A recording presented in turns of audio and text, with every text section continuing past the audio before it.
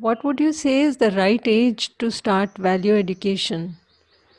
Because small children, I don't think that they have the capacity to think so deeply and whether they can evaluate all these proposals.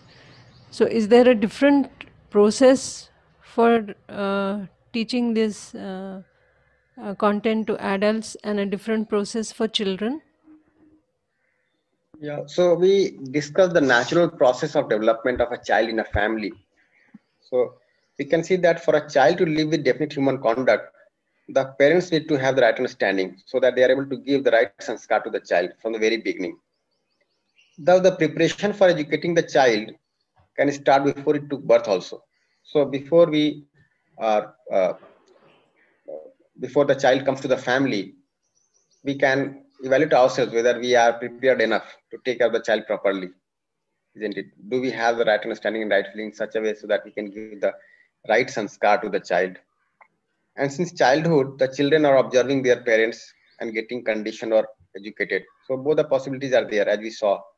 So if the parents have the right understanding and right feeling, they are living with definite conduct, then the children will get naturally educated in the family.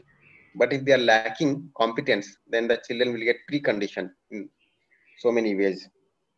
So the value education starts on the very first day, I'll say, right, by observing the conduct of the parents. Then there comes a stage when we are able to have dialogue with the children. So the dialogue with the children can be started when they are able to communicate with us. And the words that we are going to use can be such that they are able to comprehend. So here we are using so many words, but if the children are not able to uh, understand the words precisely, then we can talk in those words which they are able to understand. Let's say uh, if you talk about samriddhi, then they may be finding it difficult. And then we can use some word for that so that we are able to say ki pura hai ki nahi, kam to nahi hai, something like this. And then they can understand better. When you say sukh, they may find it a little difficult. When you say khush, they may find it a little easier to understand. So we can select the words properly, but we have to look into our behavior, whether we are proposing to a child or dictating to the child. So right from childhood, even if we are talking about daily chores, so can we start by proposing to the child or questioning the child what is naturally acceptable to the child, or are we going to impose certain things on the child? Are we going to dictate to the child? So the process remains the same for all. It is the self-exploration. And with children, we see that we get very straightforward answers because they are not preconditioned in multiple ways as we get conditioned. So if you ask them very natural questions, you will get very natural responses also. So if you are able to ask the right question, then you also get the right answer very naturally. Only that our conduct has to be definite with the children. Our behavior has to be mutually fulfilling. And the way we have a dialogue with the child, that dialogue has to be in such a way that it promotes self-exploration and not some conditioning. So these things are to be taken care of. So the process will remain the same. And we can see that the self is the same in the child or an adult or an old person. As you are talking about the feeling of respect, we saw that the self is the same. Every child demands or naturally accepts respect. Every child naturally accepts trust. So with that feeling embedded in us, with that feeling of competence in us, okay, if we interact with the children, then we are able to develop these kinds of feelings also in the children. Hmm. True.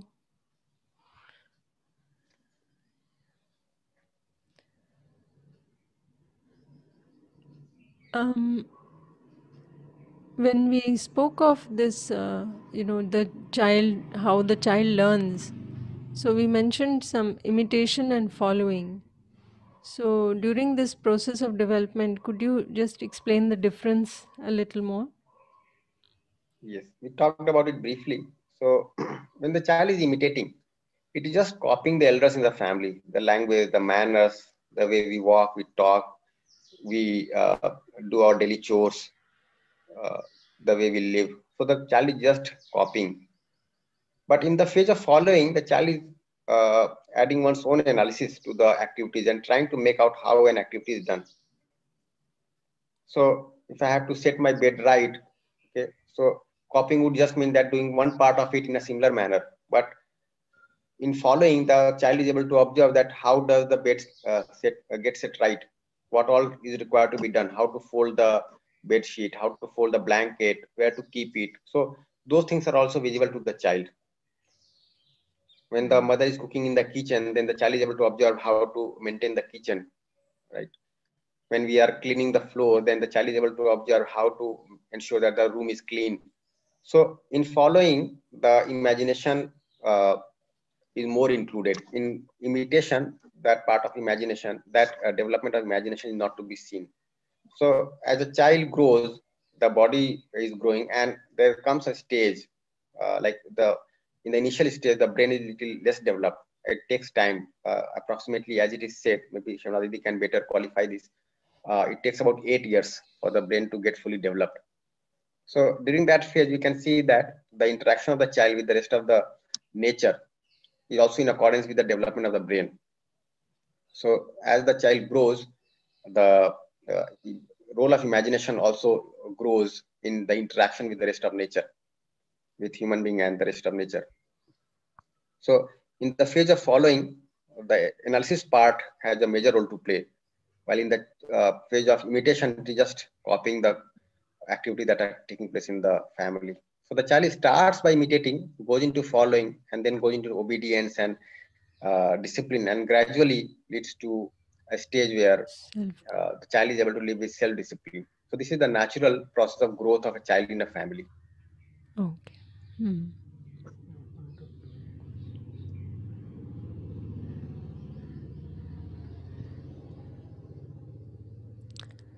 Um, in society, we talked of, having this prosperity and all. So, are we talking about having equal physical facilities for all? Or is it that I can have a different need, somebody else can have a different need?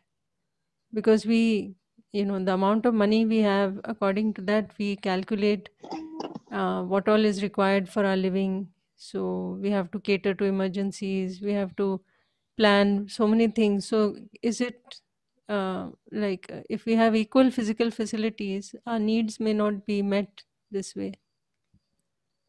Yeah. So one thing that we have to be very clear about is that we are not talking about having equal physical facilities. In fact, if you look at it closely, the physical facilities for two human beings can never be equal. There is some dissimilarity always there. So we are not talking about having equal physical facilities. Rather, we are talking about the feeling of prosperity. And what does that mean? It means that I am able to make out for myself the limit for need for physical facility, for the nurturing of my body, for the protection of my body, for the right utilization of my body. And I'm able to ensure that, yes, I am more than required. The same thing can be done by the other also. So in a society also, every human being has to have the competence to recognize the need for physical facilities correctly and the ability to fulfill the need. So there may be some difference in the possession of physical facility depending upon the role that one has to play. So like, for example, mother has one kind of role in a family, father has another kind of role in the family. A person who is into primary production will have one kind of role in the society. A person who is in secondary production will have another kind of role in the society.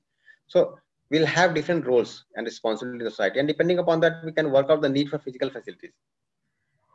So if somebody has to go early in the morning in the fields, then he will require one kind of facility. If somebody has to work sitting in the house, he will require another kind of facility.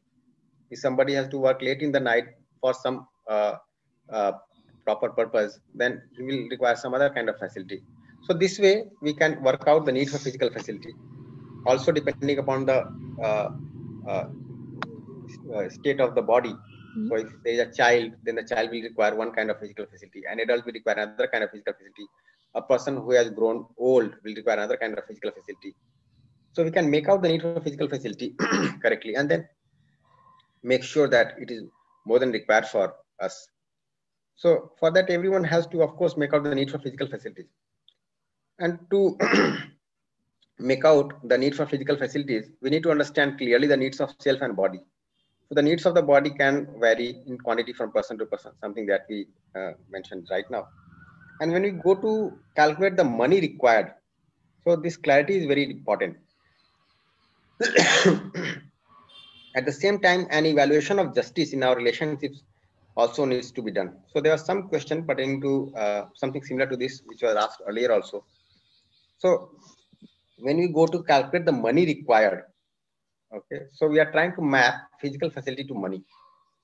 Now this representation is again based on some notion prevalent in the society. So you can see that maybe 100 years back or 50 years back, we are purchasing rice for 1 rupee, and today we are purchasing rice for 50 rupees. So if you look at the number has changed. It was 1 rupee earlier, now it is 50 rupees. But the same 1 kg of rice, and if I required in a day earlier, 50 years back, then a person of today will also require 1 kg of rice in a day. So the physical facility, if you look at the need in terms of physical facility, it has not changed, but the denomination or the representation in terms of money has changed. So when you go to articulate the money required, then you have to take into account all these factors also. And again, if I have the feeling of mutual happiness, or if I have the feeling of mutual fulfillment, then I'll try to work out the need for money, including my relationships in the family. So it's not that the old person will also have to go for production. He or she has done the production when the body is fit. And presently, if the body is not so fit, then the person may just take rest and the younger generation can take care of the body of the elder person. So with all those factors included, we can work out the need for money. So the basic thing is that we need to have the feeling of prosperity. We need to have the articulation of the need for physical facilities correctly. The same thing will also be required when we are exchanging physical facilities. So with right understanding, right feeling only, we can correctly make out the need for physical facility, and then we can make out the need for money also. Presently, since we are not able to ensure mutual happiness in the families many a time, so we feel insecure. And then we have to think that everything has to be stored by me for myself, because there is nobody who is going to take care of mine in the old days. And that's how this insecurity is also growing, and many times exploitation is also growing. So we have to really base our imagination for calculation of money on these factors.